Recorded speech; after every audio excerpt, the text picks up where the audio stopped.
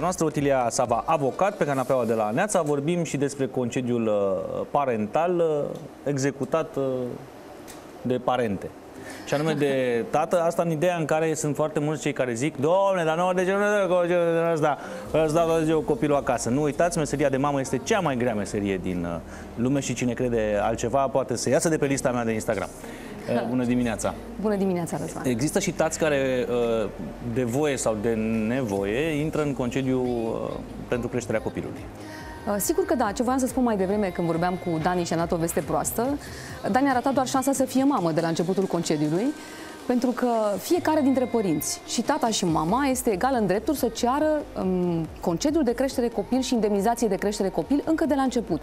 Deci nu se face nicio diferență. Este felul în care partenerii aleg ca unul să stea acasă și altul să meargă mai departe la serviciu. Dar dacă începe mama, de cele mai multe ori începe mama, Dani mai are o veste bună de la mine, are 2 luni, s-au dublat începând din ianuarie, se numea luna tatălui înainte, adică din cele 24 de luni, Răzvan, o lună era a tatălui. Era obligatoriu să o ia, pentru că altfel mama pierdea din cele 24 de luni o lună. Practic se pierdea o lună pentru că tata nu și-a luat luna ca să stea cu copilul și acum... Deci, în fel îi punea în fața faptului împlinit. Exact. Trebuia să faci ceva, pentru că, vezi, este o directivă europeană pe care noi o implementăm și o implementăm târziu, că aproape nu era să nu fie bine. În decembrie s-au făcut aceste modificări și ce spune directiva asta europeană? Că trebuie să existe echilibru între responsabilități în casă odată și de asemenea echilibru între viața personală și profesională. Și atunci și tatăl are rolul lui, el poate să aibă de la început același rol. N-am cum să nu fac acum referire la un film care îmi place foarte mult, Todo sobre mi madre, care spune la un mesaj este foarte, foarte tare, spune pentru toți oamenii care își doresc să fie mamă. Deci iată că și tații au aceeași posibilitate ca și mama. Vă spuneam, este o chestiune de responsabilitate în casă, cum își aleg. Dar să presupunem că mama este cea care a început concediul de creștere copil. Tatăl, vă spuneam, că are 2 luni pe care și le poate lua și Dani oricând. Da, să spunem că în alea 24 de luni, după 9 luni, după 10 luni, mama trebuie să se întoarcă la serviciu. Ar fi și foarte bine, pentru că și aici este o veste bună. Chiar încurajează statul, nu statul acasă, statul încurajează mamele să intre în câmpul muncii și se numește primă de inserție. În momentul în care te întorci la treabă, e foarte important de știut, vei primi o primă de inserție de 1500 de lei. Dacă o faci înainte ca acel mic să facă 6 luni, dar urmând ca ea să descrească pe măsură ce și copilul crește.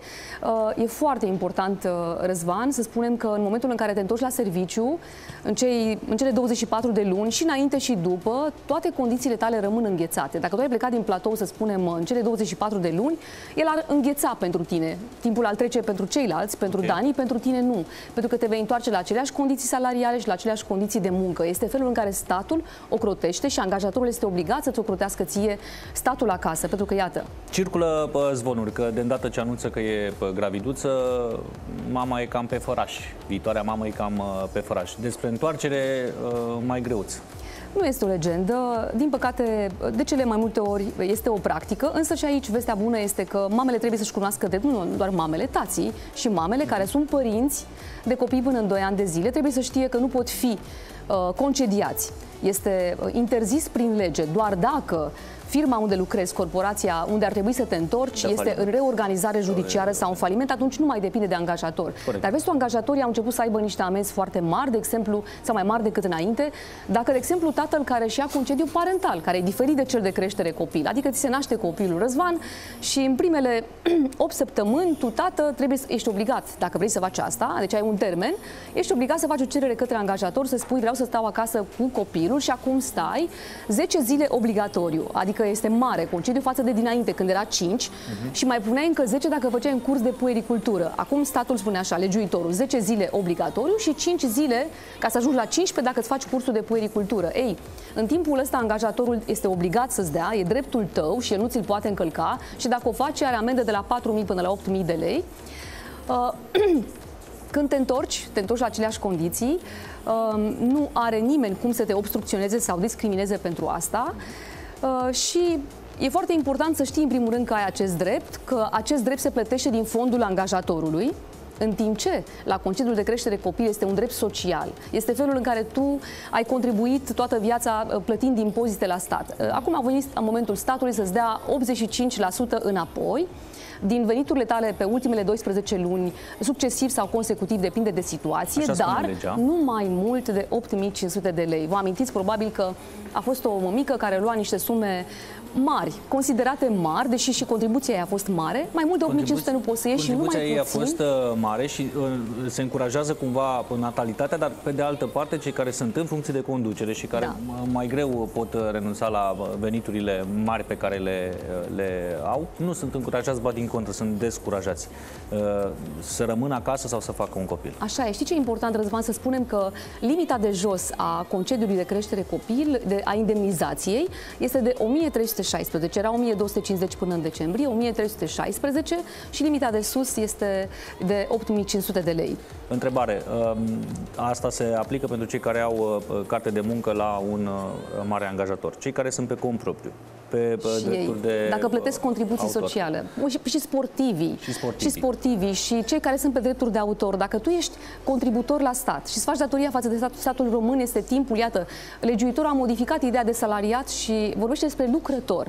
Cei care muncesc și plătesc contribuții au aceleași drepturi ca și cei care erau înainte doar salariați. Și ce e important de spus, că mamele și părinții care sunt părinți de gemeni, de tripleți, de multipleți, începând din ianuarie, primesc cu 50% pentru fiecare copil născut dintr-o sarcină gemelară de tripleți, cum spuneam mai devreme, și e foarte important de spus că dacă înăuntru celor 2 ani de zile în care ești mămică și stai acasă și mai naști odată, se numesc sarcini suprapuse, la fel, ți se dublează contribuția de indemnizația, pentru că este un efort pe care îl faci și statul vine și contribuie și el. Este cea mai mare modificare. E excelent, pentru că acum niște ani era chiar o problemă la sarcină gemelară, se trata ca și cum n-ai făcut nimic în plus. Sarcină, da. Mulțumim, domnul Dani. Deci, ești pe drum. Am făcut un calcul să fac de asta suprapusă. Da, dar să fie fete și să fie balerine. Blonde și cu ochi albaștri. Se poate și cu 2 femei diferite, întreb, pentru... Da, și la ani diferiți ca să fie gemeni. Da, se poate, că nu are importanță dacă e copil din afara căsătoriei sau dinăuntru căsătorie, dacă este adoptat, iarăși foarte important. Și n-aș vrea să închei, pentru că spunea Dani de balerină. Uitați-vă la Billy Elliot, dacă nu l-ați văzut, este un film motivațional pentru tați.